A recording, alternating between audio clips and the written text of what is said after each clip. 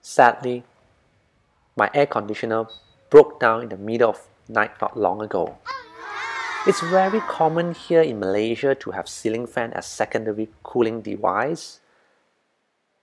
I got to make do with the ceiling fan for a night. In order to get this problem solved, first you need the pressure gauge. This single manifold pressure gauge is a good enough tool to get my problem solved.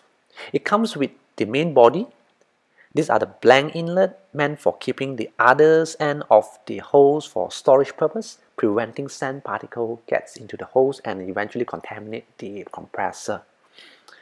The one on the left are meant for taking the pressure, while the one down here for charging the refrigerant from the tank.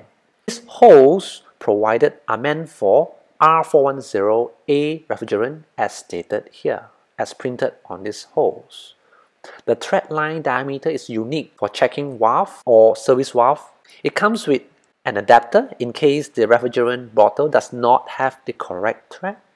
A hook will be handy to help hang the gauge around at the back while charging the refrigerant. I will fix it here, hand tighten it first, followed by using a 6-inch variable wrench. Only hand tighten this hose onto the gauge and off we go. You do not want to over tighten the hose. They are rubber gasket, help prevent leakage. This recording helps me to refer to in the future. I do not know when I will have another total lockdown. It is certain that I need to check the refrigerant pressure once every 15 months. Check data plate again here if it uses the correct refrigerant. I have switched on the AC and has set it at 25 degrees Celsius, running at auto mode for almost 5 minutes already. It helps to identify which unit it belongs to, as well as taking a stable reading. Palm-sized two-way screwdriver like this, really useful in tight spaces. Screw here to remove the cover, then slide the cover downwards and pull it out. Only the blue hose fits the service valve to check the refrigerant pressure using the left inlet. Wear a non-penetrating glove to prevent frostbite. A goggle to protect your eye. Safety first. Hand tighten the brass fitting all the way in until there is a reading from the gauge. Any reading in the outmost scale less than 118 to 200 psi are considered low in R410 refrigerant pressure. You might need this converter if your holes are not meant for R410A refrigerant. I choose a higher concentration brand of gas for better cooling efficiency. I will then turn this green valve slightly over a quarter turn.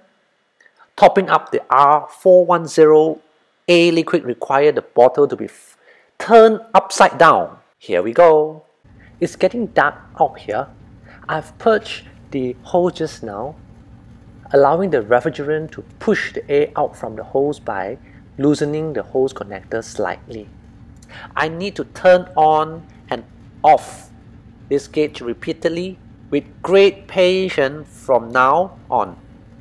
Wait for 30 seconds interval in each cycle for the pressure to stabilize and check if its reading is within 117 to 120 psi. Charging the compressor by turning the knob counterclockwise by a quarter turn and off as one cycle.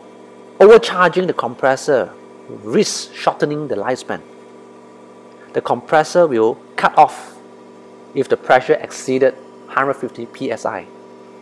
Do not overcharge your compressor. You got to do it slowly.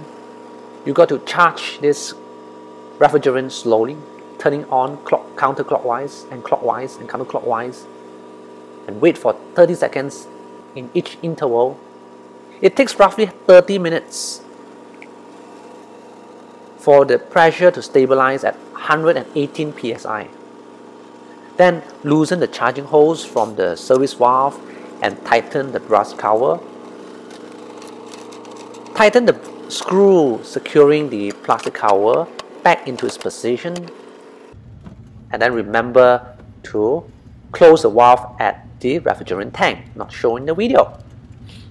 Then you can disconnect all the hose. That's all for this recording. I appreciate your support by subscribing to my channel. Press the bell button to get notified, and please like my video. I do not need to sleep in a hot room for another night.